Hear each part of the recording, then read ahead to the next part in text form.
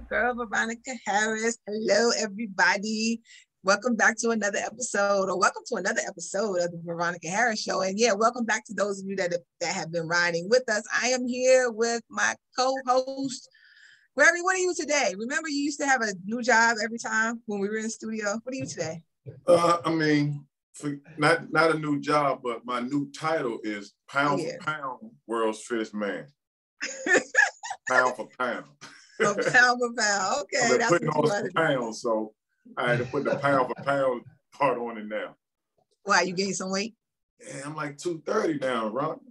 What's wrong with you? Hey, it's maturity. I know. Okay, so you over here putting on weight, and I'm over here losing weight. Okay, that's good. Let's even it out.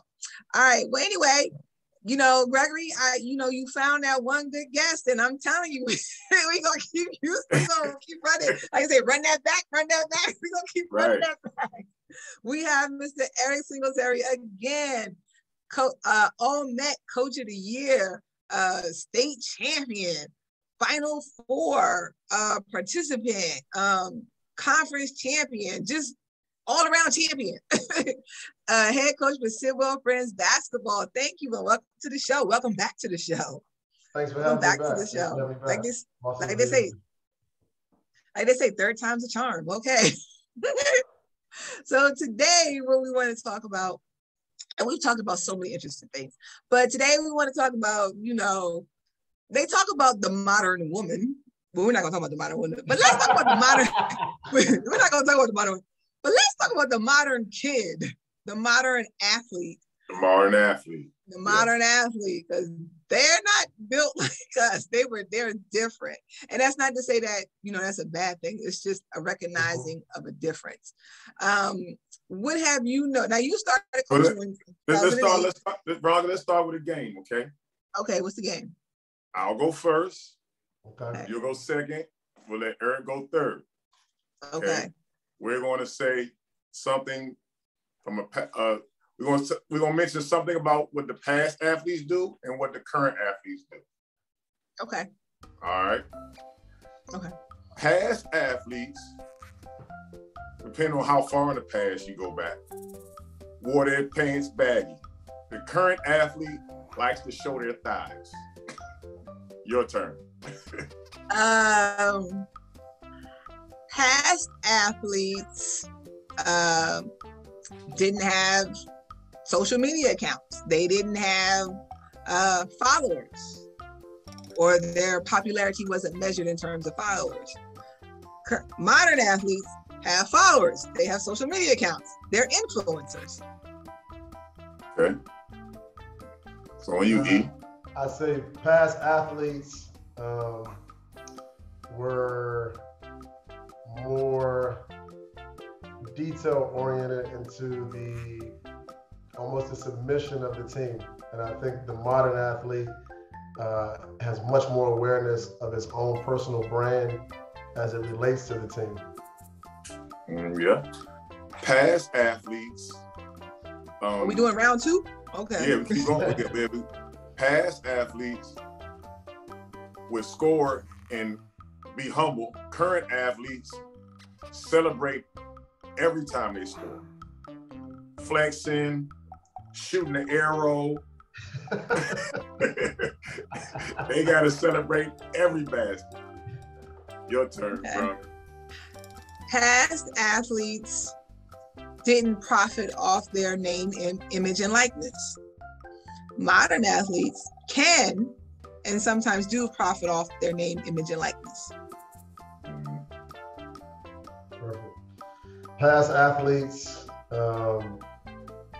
were indoctrinated into the sanctity of the locker room, and the modern athlete, all is fair game. You can't expect anything not to make it back to their parents. Okay. So what was the purpose of... Last round. Okay, last round. Past athletes, if you ask them, were they good? They would say, yeah, I'm okay. Current athletes, if you ask them are they good, they say, I'm the greatest of all time. I'm a GOAT. That's a title now. I'm a GOAT. Okay. Past athletes were very deferential to their coaches. Modern athletes will curse the coach out in a heartbeat. They chuck them to deuces. Past athletes, to that point, Veronica, much more resilient to figure out a situation. The modern athlete, tends to exist in the vacuum of free agency. So they're looking for either the next best thing or looking to run from a situation very quickly. Okay, good. So Gregory, what was the purpose of the game? So we're gonna, as talking about the modern athletes, good to look back and see where we've come from. Mm-hmm. Also, I want to explore how did we get there? And now that we're here, what do we do? All right, well, Gregory, since this was on you, you go ahead and take it away. Well, we talked about the social media and that sort of thing. Like, the access to technology has really allowed these modern athletes to grow up in a whole new world. Right. It's a whole new world just with the exposure, exposure and access to resources. So I know I look at it, we think about it, and I try not to say it so much, but I'll get with a buddy of mine and we'll get talking. Like, man, can you imagine if we had this, if we had that? We didn't have trainers, we didn't have access to that. We didn't have access to any of that stuff. And, we kind of look at these athletes now as like if you don't make it, if you can't make it now, then, man, what are you doing? Y'all see it like that? Like, it's much easier. Do you feel like when in your day, if you had the same access to technology and smartphones and training programs and nutrition information, and would you be the greatest of all time? That's a good question. I will say this, and this I cannot take credit for. This came from another coach. He said to the team several times, he said, you athletes, you guys are the only people that we could lock you up in a grocery store and you would still starve. Meaning that in the grocery store, you got all the food you could need to be, for your nutrition, to be, not go hungry, but yet you'll starve because you won't take advantage of what is there in front of you. Now, sometimes, let's be honest, sometimes you may not know how, or you may not know how to figure out the thing that, I can use this. Right. But also what I see it in my students, they will not take the time to ask the question to say, hey, how do I use this? Is this good to do? They won't even ask the question. And when I ask students, why won't you ask the question?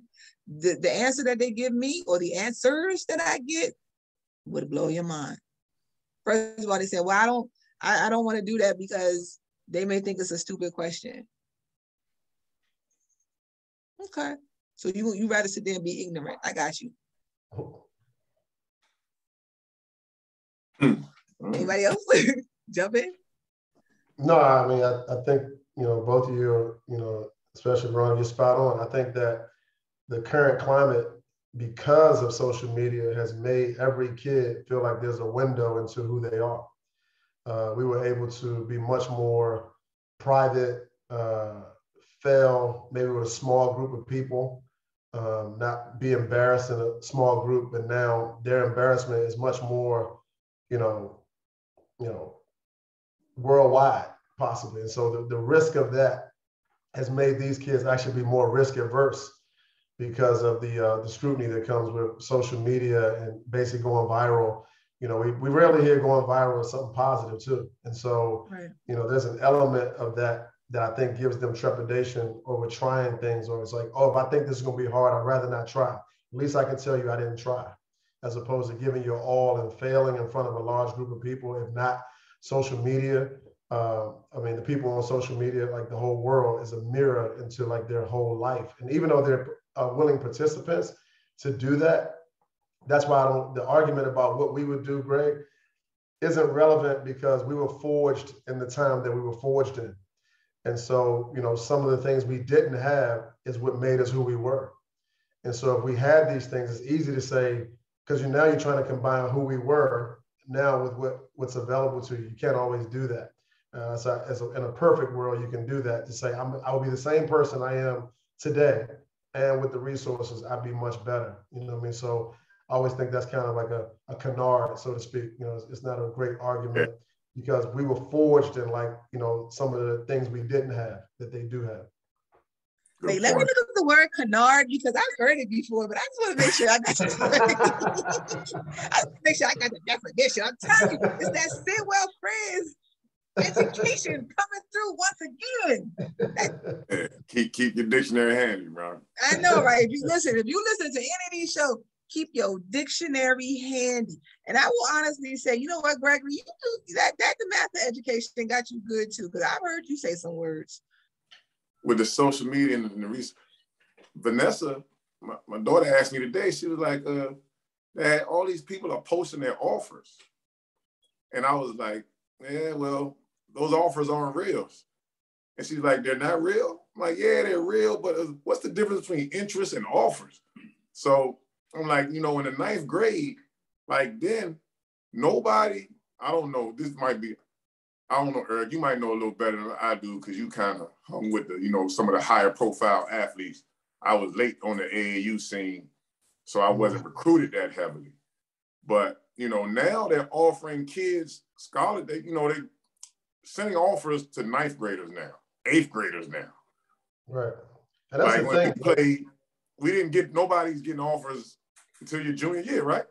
And that's the thing, yeah. Like I think that, you know, as things change, they'll always change for the better, right? And like I said, the truth being in the middle, like you were severely under recruited, and today you'd be like you were big time to me back then, but like you'd be a big time guard today going to, you know, a much bigger school than Mount St. Mary's. And it just shows you how things have changed and not necessarily for the better. Like, but I think that highlights and illustrates what we were talking about though.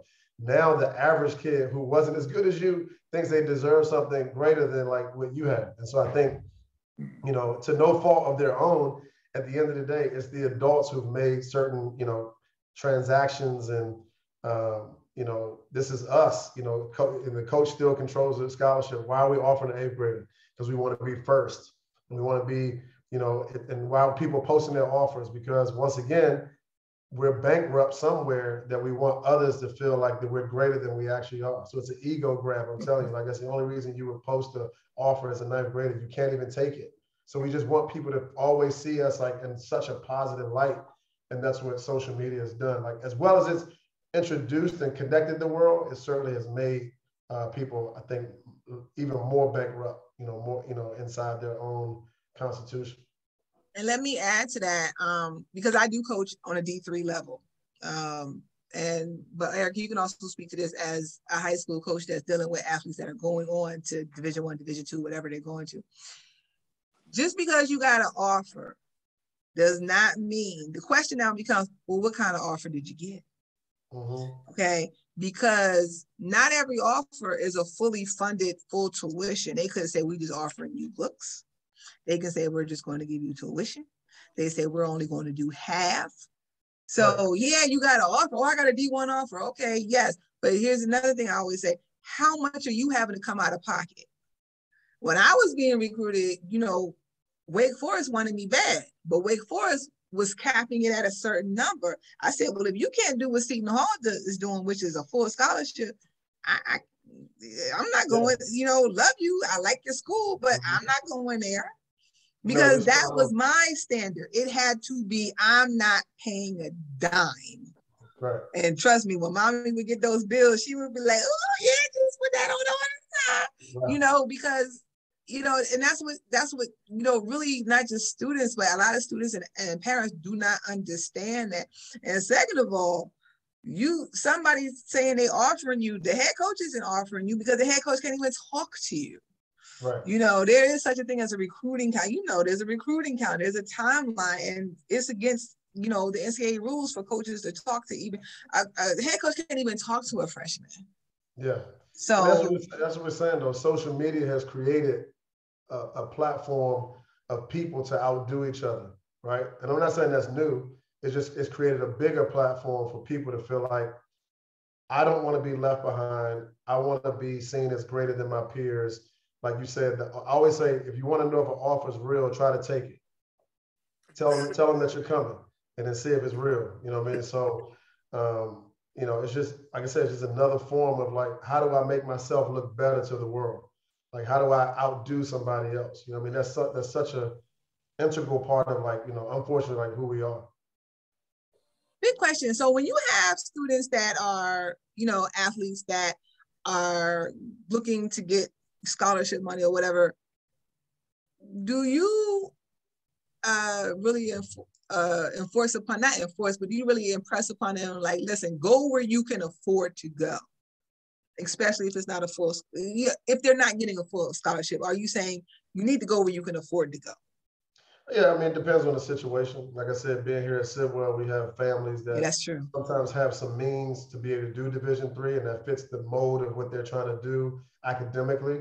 And if they're able to foot the bill, then I kind of lean towards go where they want you, go where you're needed, go where you can make an impact. And then, you know, the fourth rung of that would be, you know, if you were in a financial situation, certainly go where you can afford it. But most times I'm usually just saying go where you can be impactful, because the financial part hasn't been, either I've had like Josh Hart, Sadiq Bey, who played at Villanova, and some other kids who've gone D1, or I've had a ton of Division III athletes who could afford that education that they wanted and play basketball at the same time. Okay, yeah, that's, I forget. You know, as soon as I said it, I was like, wait a minute. Who am I talking to here? Like, these kids, if they can afford to go to Sidwell Friends, they can go to a lot of these schools out here. Like, duh, like, what am I thinking about? Still a good question. It's still a good question. You know, I would definitely say that if I ran into that more often, then I would say, you know, not having student debt that all three of us can relate to was like actually one of the greatest, you know, blessings in our life. You know what I mean? So, and we happened to do it at places where we were successful. You know, they wanted us, and we were able to play in that small fraternity of athletes who get the chance to do that. But, you know, if you're having a situation where you got to choose, I mean, at the end of the day, I always say, like, what, you know, what's going to make you sleep at night?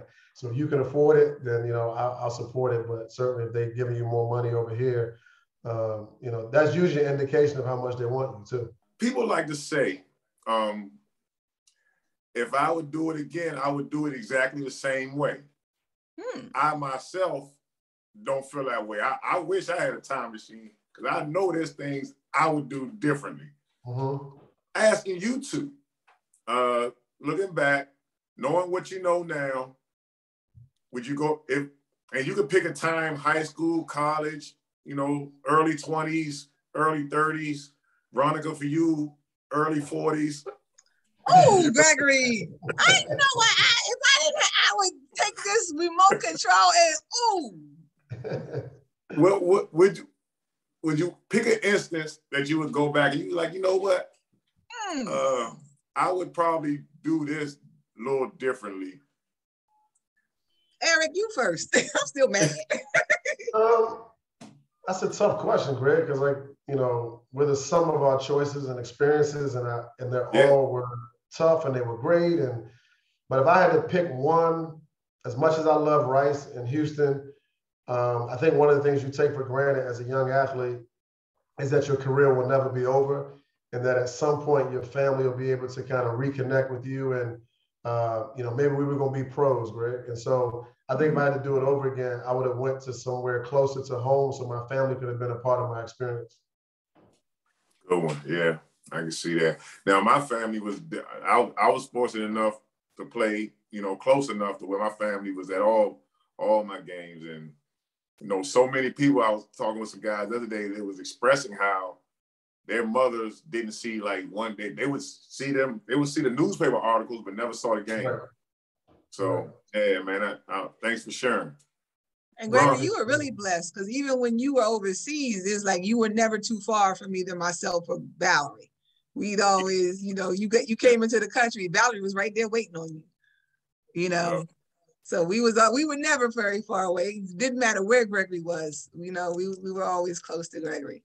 That's important. Super important. But as far as if I had to do it all over again, knowing what I know now, I think I would, you know, just try to be a bit more confident. As confident as I was, I know I operated in a space of fear a lot. And I would knowing what I know now, not try to get rid of the fear, but just have a better understanding of it. So I would be better able to manage it. You know, I still did what I wanted to do. I can honestly say without regret that I did fulfill the goals that I set for myself, but just being able to operate in a space of, I understand this fear better and I can better manage it. That's a good one. Okay.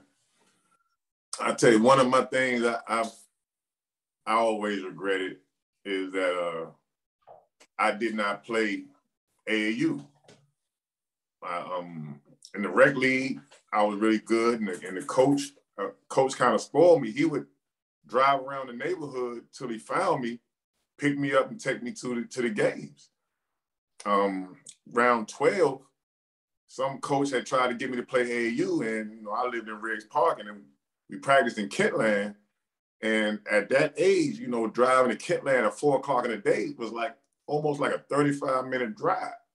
So that was like way too far. Like I was used to shooting in the backyard until somebody came and scooped me up to go to the game.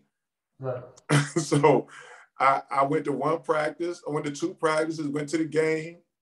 Nobody really knew me, so, you know, they ain't passed me the ball like that. My father was like, you want to go back? I'm like, no, I don't want to go back. But I was severely under-recruited, not knowing that's where everybody got their exposure on that AAU circuit, on that AAU scene. So I just wonder, had I got a chance, and again, for the competition-wise too. So once you dominate your neighborhood, you think you're on the top of the hill, it's hard to push yourself to new heights. But I'd have ran across you, and I'd have ran across all the other great guards, and I'd have been like, oh man, when I get back around the neighborhood, I got to work on this. I got to work on that. Right. So that was one thing you know. And the modern athlete now, they're traveling. Like my daughter, she's getting to see everything all across the country. Like at 15, she's seeing teams from California, all of that stuff. So I just, you know, imagine, man, the modern athlete today, we look at them and we kind of, I don't know about y'all, but, you know, we kind of envy them a bit. I don't. Not at all. Man, because I don't. You know how many pair of shoes my daughter got? And listen, she got, so my sister, Eric, you don't know, my sister has a bedroom dedicated to tennis shoes. Okay.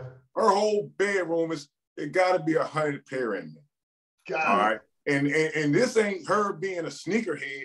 This is just, you know, as she's accumulated them, whatever. You know, kids collect shoes now. She wasn't a collector. She just had that much in her wardrobe. Right. Vanessa, she got at least 50 pair of shoes. Like at my heyday, I had 10. So, I mean, I'm just a little bit in. Yeah, definitely. Like I agree with both of you. Like there's so much not to envy, but I definitely remember playing in T-shirts with magic marker numbers on them. So, you know, the uniform, you know, just there's a lot that they have, man. Like just even the access to the world, you know what I mean? Just traveling and, you know, the experiences that, because like even now, I don't miss playing. I miss being on the team though. I miss being able to travel, hotels, buses, flights, stuff like that. So now they're getting that experience even younger. So I know what you mean by that, Greg. Yeah. What I would like to see is that, yes, they have, again, you have all this stuff, but it's like they're being locked in the grocery store and yet they're still going to starve because just all the like I said, all the technology that they have and that they can manipulate, you would be amazed that when I am teaching and I'm saying, okay, I need you to do this in Google Slides. I need you to go over here. I need you to remove the background from here. I want you to do this. I need you to insert this video here. They cannot do it. Yeah, it makes them not want it. They cannot do it. And I'm like, and I look at them. The fact that they have it makes them not want it. Right. And I'm like, well, wait a minute. Why can't you do this? Like, y'all have all of this. And then, you know, always been on social media and posting. Okay, I see y'all talk y'all on social media. You're letting people know, do it. Good for you. All right, now why can't I get you to open your mouth in class? Like, son, there's a disconnect there. And you going around to all these countries and seeing all this new stuff. Tell me what you learned. What did you get from it? They can't tell me. And that's why and to me, it seems to me the lack of creativity amongst some of them, and just the unwillingness to just, you know, explore and ask questions and critically think, like that is a lost skill. That is a seriously lost skill. And I'm just like, and I spend more of my time teaching those things than maybe sometimes the actual academics of what I have to teach. Y'all both got me that look like. Yeah, bro. No, I'm just taking it all in. That was really good. It's facts. You know, the fact that they don't have to research everything's at their fingertip makes them not have the skill to actually like critically think through it. Like remember when we had to go the card catalog? Oh, wait a minute, y'all younger than me. So wait, did y'all even have a card catalog? Yeah, the bibliography and all that. Yeah. The Dewey Decimal System. Yeah, exactly. Exactly. So I mean, it's like now I don't go any, you know, I'm guilty of some things. I don't go anywhere, but I do it for more practical purposes. But like, I don't go many places without using Waze. Like, I don't. Oh, me neither. Right. Me neither. But see, that's the thing. We utilize the technology for what it's there for. Like, we know this is a tool, so why not use it? And we do avail ourselves to it. I see no problem with that. Like, to me, if you got the tools, yes, use it. But I'm like, you have the tools, but you show no interest in trying to learn how to use it. You have no interest in expanding. You have no interest of doing some critical analysis, doing that deep dive into it. Well, why did you mess up on that throw? You don't know. What do you mean? You don't want to do the throw. Come on now. I struggle with that. They're going to starve in the grocery store thing, but I got to sit on that a little longer. To me, you sound like the old NBA player that don't like nothing the young people do. The metaphor is accurate though. It's a metaphor of you just went grocery shopping, right? And refrigerator's full, and the kids will tell you there's nothing to eat, right? So I understand the metaphor because it's not what they want, right? So they don't know how to have the just if that's all they had, they may not know how to like, and it's all they need, but because they want something different, they're in a grocery store full of stuff that they wouldn't even know how to make do. You know, so the metaphor is accurate. I'm not saying they, you know, literally starve. They would eat them oodles and noodles if they had to, but they don't want it. Like, we have amazing lunch here at Sidwell, unbelievable, even since I was a student. And the kids will still walk down to Nando's and Popeyes and all that stuff. Oh, got it. Well, thank you very much for sticking up for me, Aaron, because Gregory, he just sees it. And you know what, Gregory, I'm just, and I'm not the old, and stop calling me old. You want to stop that. See, what you don't understand about Gregory is he will subtly throw those jabs in there, and usually he can't get me on nothing else, but he will get me on my age, and he's like, "Well, Veronica, you old, and it's old, and you old." Gregory, you lucky we not in the studio no more, because I would reach across. Hey man, hey, but you still look good though. Well, thank you. Thank you. I do try. Thank you. But I can see, as a good coach, I can detect energy levels. And the energy level is starting to drop just a little bit. But no, I can't, you know, it is almost time for us to close out. But I think this is really, you know, really is going to end our segment and just end up this little, you know, 3 episodes, or just trilogy that we've had. I just think it's been so good. I've just learned so much. Eric, the Veronica Harris Show is here for you anytime you want to talk about something, get something out. We are here for the community, all of the community, all socioeconomic statuses. Yes. Even though we know you rolling with the high one over there. Hey, facts is facts, but we are here, and we definitely I'm just definitely gonna keep more eyes out on you, because like I said, I heard about Sidwell Friends, but I didn't know this was going on at Sidwell Friends. So I've been educated on that. Gregory, it's always good to see you. Gregory, yeah, see you as well. Stop. Very good to see you as well, Brock. All right, well, let's just end it, because I know we all got to, get on with our lives and stuff like that. But again, I thank you so much, Gregory. You have truly been a blessing this time. Yeah. That's right. With the choice of guests. Thank you so much. Thank you to our producers. Mommy and Tony, our director. We thank everybody for sticking with us on this. And we are the little engine that could. And till the next time, Gregory, what do we say? Throwing the deuces. Throwing the deuces. All right. See y'all next time. Okay.